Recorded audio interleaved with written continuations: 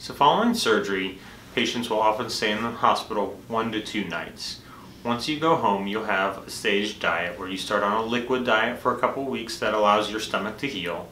Then you'll have a soft diet to reintroduce food. So think of kind of a consistency of baby food, refried bean, mashed potatoes, and then working up to like shaved deli lunch meats, and then you'll get to regular food. And our goal for you is to eat regular foods, starting with a protein, and it can be whatever protein source you like, whether it is chicken, fish, beef, pork, turkey, whatever works well for you. Then you'll have vegetables, and then you'll have carbohydrates. During this initial time period, expect maybe up to about a week to 2 off of work.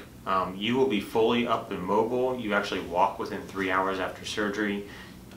You might have some discomfort from the incisions as per a typical surgery, but it should never be overwhelming pain. It should be well controlled. You should be able to live most of your daily normal routines with the exception of lifting.